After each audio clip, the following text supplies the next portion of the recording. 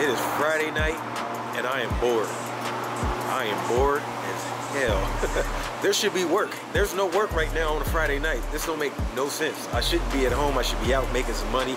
Last week was pretty good, which was the first week of the month. I ended up making what, 16, 1700. Most of that is already gone on bills and stuff like that. But I was hoping this weekend I at least would make maybe around another 1,000 or something like that. Back when I first started, there used to be parties every weekend, always packed. You used to make at least 2,000 to 2,500 every freaking week.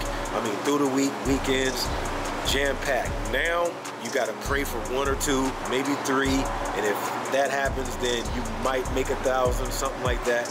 But since I do own my own business, it makes it a little bit easier on me because I get to pick and choose which ones I go to, and also I get to make money off of the ones I send out as well. So I always get asked this question: why did I quit my job and become a male stripper? I was a security guard for a while, but I always had to work, what, 2 jobs, day and night, night and day. I really didn't have too much free time, and I was still pretty much struggling, living in a small apartment, taking care of business, trying to pay car note, rent, bills, and everything like that. And somebody actually started talking to me about being a male entertainer, and I was like, what the heck is that? I honestly didn't even know they existed. So when she started talking to me about it, I was like, let's look it up. She went on and sent my photos out. They ended up calling me the same day and asked me if I could work that weekend. And I told them, like, I don't know what I'm doing. This is my first time. Maybe they could set me up and someone show me the ropes. I get started the next weekend, heart beating out my chest, man. I was extremely nervous. I didn't know what to do. I was thinking maybe if I take a couple shots, I can get into it. Deal was a little bit off. Uh-oh. This is what happens when you live in the hood, man. Yeah. Go ahead, get out of here with your loud ass.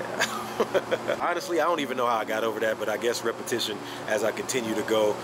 Now it's just pretty much easy for me. I don't even think about it because I already know what I'm gonna do. So when I go in, I pretty much cut it up and blaze out, man. I tear it up. Now my shows is just automatic fire. The last time I worked, I was doing security in like what's it called? Like for a trucking company where I sit there and I sign people in. I was working through the night and I end up falling asleep. The guy rose up on me. He ends up cutting me loose because, you know, obviously you're not supposed to be asleep. And it's crazy because once they gave me my last check, they was like, this is going on your permanent record. I was like, what the hell is a permanent record for a security guard? Like, all I gotta do is apply for another job and not put you down. I was already getting into the little entertainment thing, and I was already making cool money on the weekends while I was doing security through the week. But after getting fired that last time, I went on and was like, you know what? I'm not going back. I don't feel like it. I want to figure out, because I always wanted to be a business owner. I end up, you know, learning the ins and outs, saved up some money, and pretty much pulled it together, started my own agency, and it was doing great for maybe about, you know, a good 4 years. It helped me with my credit. Rent was always paid on time, everything paid ahead of time, bills, all of that.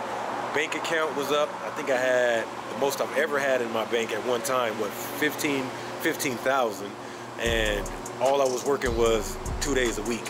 So I literally had so much free time to do whatever I wanted to do and go wherever I wanted to go, sleep whenever I wanted to sleep. I opened my office, get started running my business, hit the gym, have fun, and now it's just a little bit different. You know, it's a lot more slower. Actually, since last year, 2023, it slowed down. It got pretty bad. So I started doing personal training. I got a few clients that I started working with. I just wanted that freedom. I always wanted to own my own business. And honestly, I'm not a good employee. Even though I'm a hard worker when I'm working, like, I do put 100% into it. But, you know, I'm not the most punctual at all. If I'm tired, you know, I'll try to find a way to sneak off and take a nap. I take longer breaks than what I'm supposed to.